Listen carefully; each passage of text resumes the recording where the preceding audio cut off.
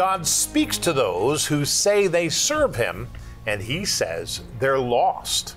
Good morning, good afternoon, good evening, wherever you are. My name is Rod Hemp. And I'm Janice. And this is Bible Discovery TV, where we go through the book from Genesis 1 to Revelation 22. It is a very interesting book. It's God's book. Corey also helps us learn more. Corey? We're going to be taking a look at the ancient practice of bread stamping and how that applies to our passage in Jeremiah. All right, very good. What'd you do, Jan? Well, today my title is, Are We Fated? Okay, so that's a really good one. So now Ryan is here to tell us what he's doing. Ryan? Well, in today's reading, God calls out nations from the farthest corners of the earth, one of which is Edom. Today we discover just who exactly these Edomites were.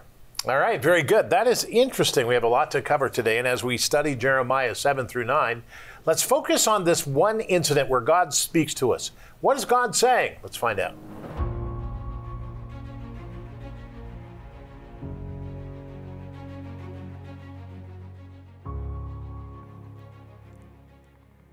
Jeremiah 8, verses 1 through 7. At that time, says the Lord, they shall bring out the bones of the kings of Judah, and the bones of its princes, and the bones of the priests, and the bones of the prophets, and the bones of the inhabitants of Jerusalem out of their graves. They shall spread them before the sun and the moon, and all the host of heaven, which they have loved, and which they have served, and after which they have walked, which they have sought, and which they have worshipped. They shall not be gathered nor buried. They shall be like refuse on the face of the earth. Then death shall be chosen rather than life by all the residue of those who remain of this evil family, who remain in all the places where I have driven them, says the Lord of hosts. Moreover, you shall say to them, Thus says the Lord, Will they fall and not rise? Will one turn away and not return? Why has this people slidden back, Jerusalem, in a perpetual backsliding? They hold fast to deceit. They refuse to return. I listened and heard, but they do not speak aright. No man repented of his wickedness, saying, What have I done? Everyone turned to his own course, as the horse rushes into the battle. Even the stork in the heavens knows her appointed times, and the turtle dove, the swift, and the swallow observe the time of their coming. But my people do not know the judgment of the Lord. Jeremiah chapter 8, verses 1 through 7.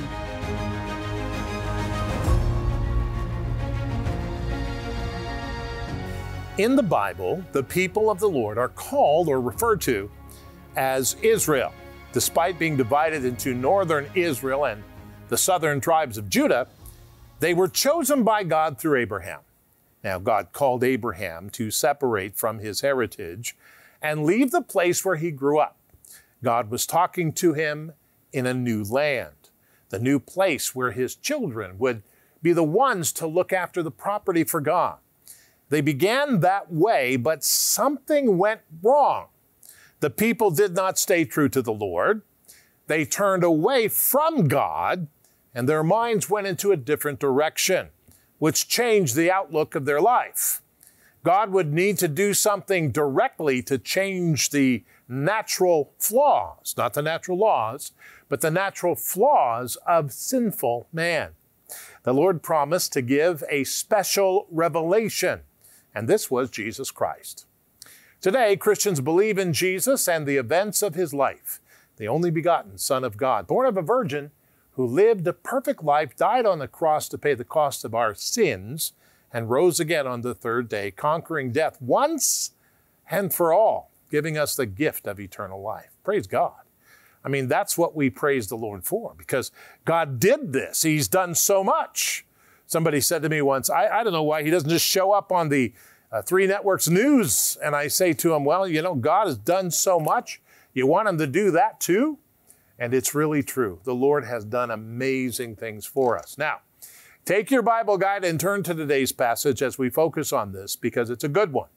Now, I want to remind you that if you don't have a Bible guide, why not? You can write to us using the addresses and the phone number at the bottom of the screen, or you can go to www.BibleDiscoveryTV.com, BibleDiscoveryTV.com. When you go there, you can make a donation in any amount. Click on the Bible Guide and it'll take you to a page where you can make a donation. And let me say thank you to everyone who's done that. We're not going to tell you the amount. God will speak that to you.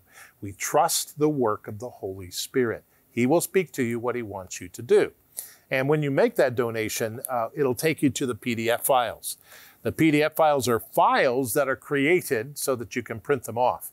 And also we can send you a guide as well. Now, this is important as we look at it, the judgment of God. A lot of people talk about God as don't judge because God doesn't judge. Hold on a minute. That's not what the Bible says. The Bible says we are not to judge because we are not gods. God Himself is the one who judges the world. And we cannot do that, but God can. The judgment of God. Jeremiah chapter 8. This is absolutely stunning as we begin to read it. And Father, I pray today that we would hear what you're saying. It is important for us to listen to the word of God, Jeremiah your prophet, and hear how you're talking to us today. Help us, Lord, to understand the scripture as we read it in Jesus' wonderful name. Amen. Now, here is what the Bible says in chapter 8. It says, "At that time, says the Lord, they shall bring out the bones of the kings of Judah, and the bones of his princes, and the bones of the priests, and the bones of the prophets, and the bones of the inhabitants of Jerusalem out of their graves." Verse 2 says, "They shall spread them before the sun and the moon and all the host of heaven, which they have loved and which they have served, and after which they have walked, which they have sought, and which they have worshipped. They shall not be gathered or buried. They shall be like refuse on the face of the earth. And then death shall be chosen rather than life, death rather than life, by all the residue of those who remain of this evil family, who have remained in the place where I have driven them, says the Lord God." What a fascinating passage. You see, God speaks to those who claim to serve Him, and He says they're lost. You don't serve me. You say you're mine, but you're not. See, Jesus Christ is the only way to God. Jesus said, no one comes, no one. Now, what part of no one does that mean? No one means no one. There's no races here. It's just people. No one. No one. Everybody. No one comes to the Lord Jesus Christ, comes to the Father, except through Him. And so that's what we need to remember, beloved. We talk about Jesus Christ a lot, and we speak about Him frequently because He is the Lord. He's not a man who came and, God is a good guy, and He's the Lord. He created our life. He created the universe. Jesus Christ is God, fully God and fully man. This is the mystery of the incarnation, the mystery of God. Very interesting, isn't it? Well, let's read on because this gets good. "Moreover, you shall say to them, thus says the Lord, will they fall and not rise? Will one turn away and not return? Why has this people slidden back, Jerusalem, in a perpetual backsliding? They hold fast to deceit. They refuse to return. I listened and heard, but they do not speak aright. No man repented of his wickedness, saying, what have I done? Everyone turned to his own course as the horse rushes into battle." Let me tell you what God has said. Men have consistently chosen against God. God's plan for salvation is presented in hopes that some will return and turn to God. In order to present yourself to God, Jeremiah says, the Old Testament prophet says, we have to say, Lord, forgive me of my sin. Very important. That's in the Old Testament. Now, keep that in mind and let's read on, see what else he says. Now watch this. Jeremiah chapter 8, verse 7. Listen carefully. Even the stork in the heavens knows her appointed times, and the turtle dove, the swift, and the swallow. He says, observe the time of their coming. Pay attention to it. But he says, my people do not know the judgment of the Lord. They don't know. Now this brings me to the third point. Listen carefully. Knowing God's judgment is critical to avoiding it. If you're going to avoid the judgment of God, then Jesus Christ makes himself known to us. Come to him now. Now's the time for salvation. Now's the time for you to come to Jesus Christ. You say, how can I possibly do that? So easy. When you pray to God, God listens to you. The Lord Jesus Christ hears you, beloved. We need to pray to God, and we need to say, Lord Jesus. This is what we say. Talk to God. Don't call an 800 number or buy anything. You talk to the Lord and you say, Lord, listen, I need you in my life. Forgive me of my sin. I've done wrong. And forgive me of my sin. Help me, Lord, to live for you. I give you my life. I give you my life. I'm not going to make any decisions without talking to you. In Jesus' name, amen. It's that prayer, that key prayer is so simple and it's so truthful. Today, we don't need to say we're Christians. We need to do the work of being a Christian, which is praying. And the Holy Spirit will come into our lives by a gift of God, the promise of the Father. And the Lord Jesus Christ will help us to see, help us to understand, and help us to know how to work. We go then into the sanctification process. God uses his Holy Spirit to help us and make us better along the way. Beloved, come to Jesus now. Don't wait, for now is your day of salvation.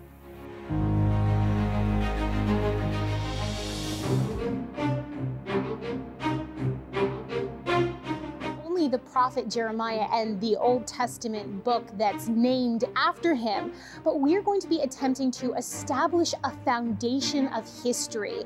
And on that foundation, the idea is you will be able to better understand and interpret what you read in the Old Testament book of Jeremiah.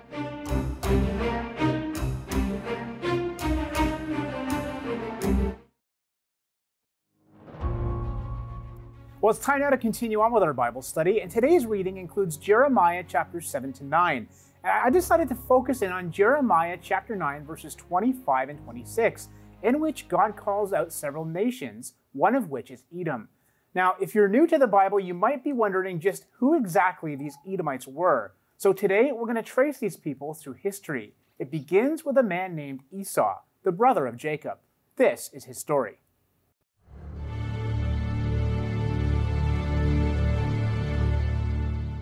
As Isaac is unwittingly blessing his younger son Jacob instead of Esau, he proclaims, "May God give you of the dew of heaven, of the fatness of the earth, and plenty of grain and wine." This was a promise of agricultural prosperity. And then came a promise of lordship. "Let peoples serve you, and nations bow down to you. Be master over your brethren, and let your mother's sons bow down to you." And finally, "Cursed be everyone who curses you, and blessed be those who bless you." This connected the patriarchal blessing with the Abrahamic covenant, and when Esau learns all this has been given to Jacob, he cries bitterly and laments, "Have you only one blessing, my father?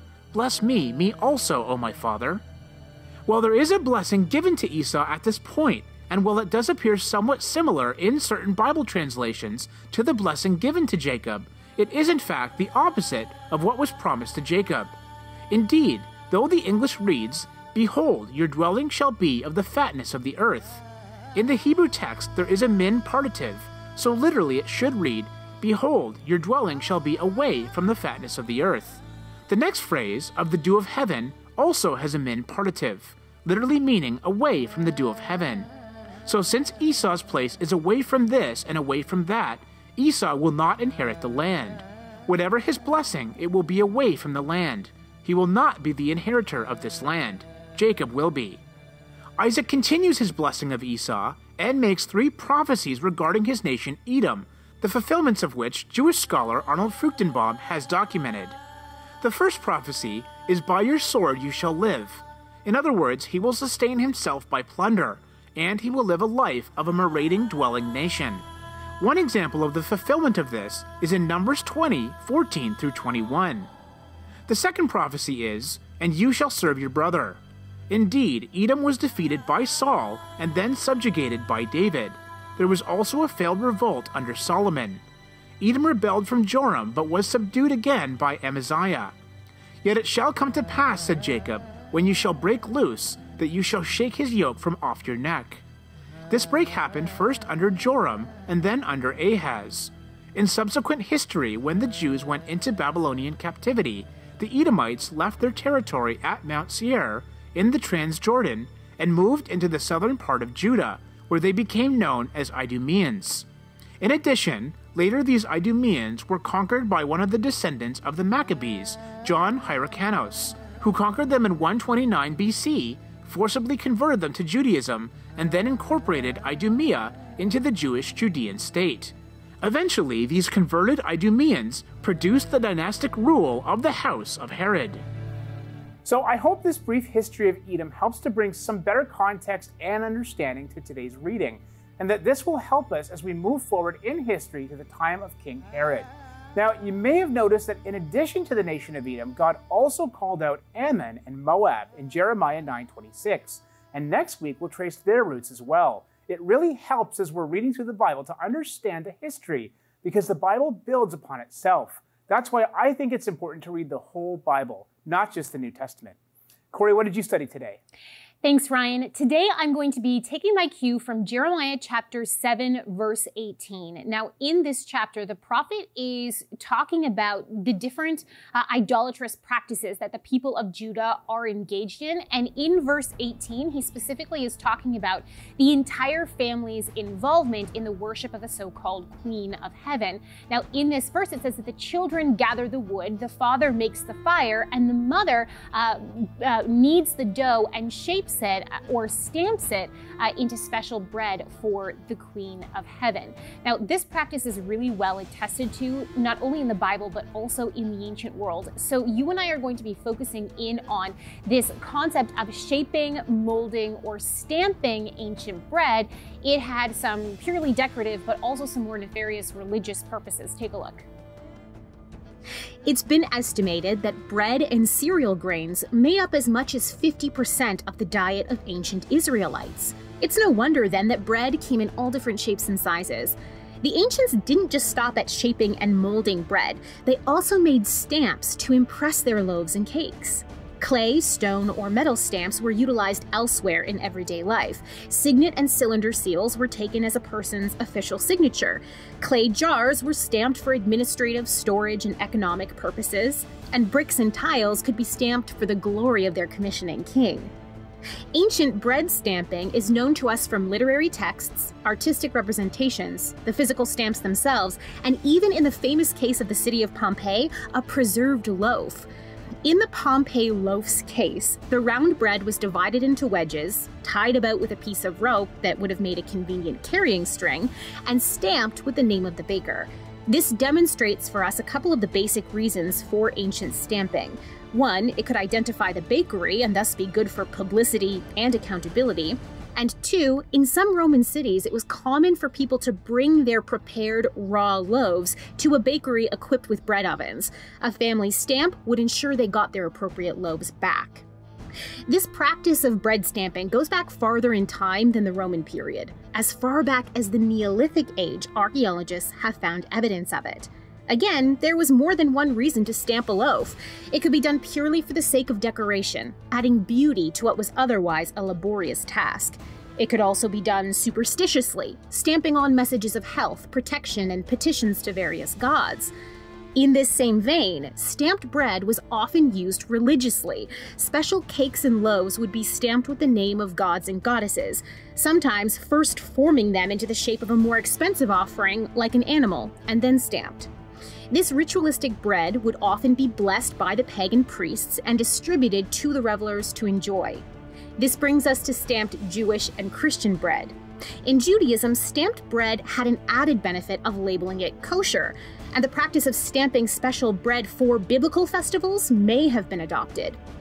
In Eastern and Greek Orthodox Christianity, bread stamping is still a part of the Eucharist. This practice may have developed quite naturally in the early church. By the 2nd century, it was common practice for the body of believers in a city to receive bread given to them by the area's bishop for a weekly communion. In a world where there was no common church building, this shared bread represented the unity of believers within their diversity. Since the practice of stamping bread was thoroughly entrenched in Roman society, it wouldn't have taken a huge leap for someone to start stamping this shared bread to mark out its special importance.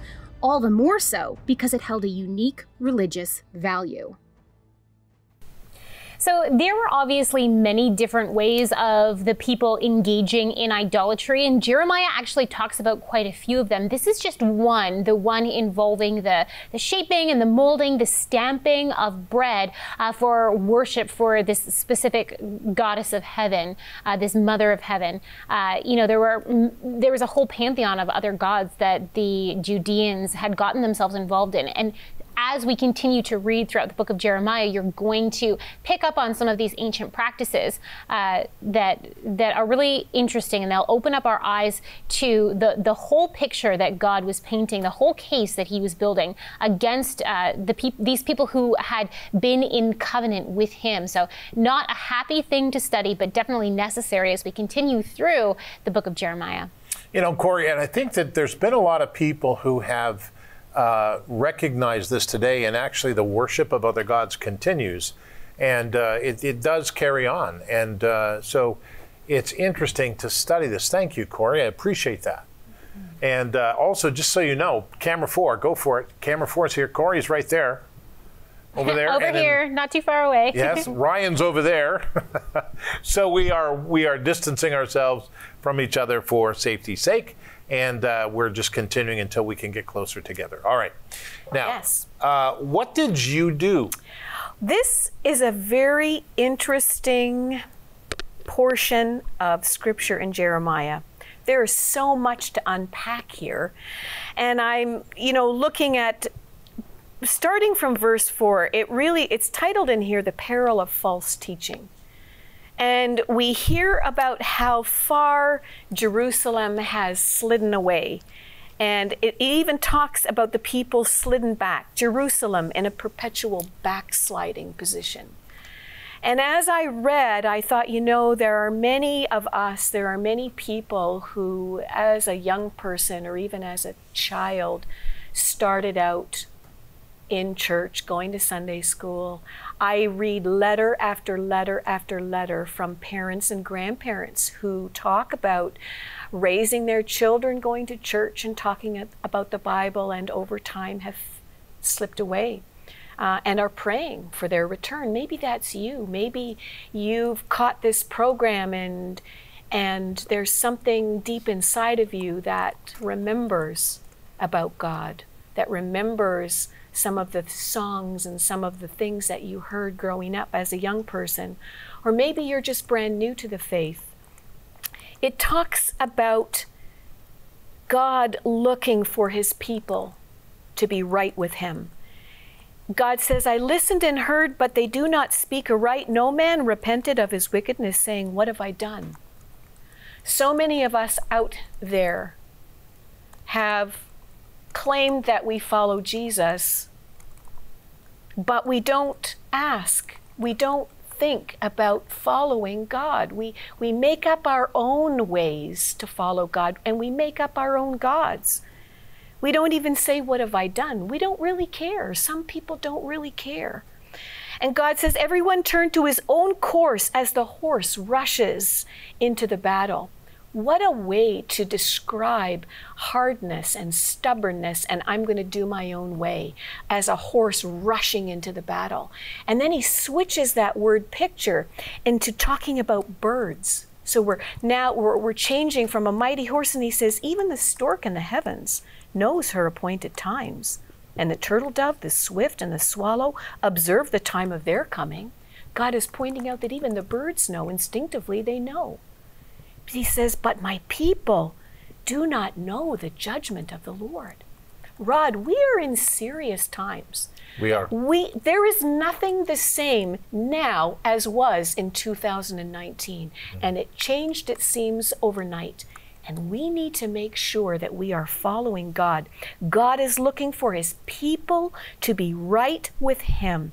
The verses go on later on to demonstrate a people, God's people, who have faded into the culture of those around them, and they have left his word and left the personhood of God.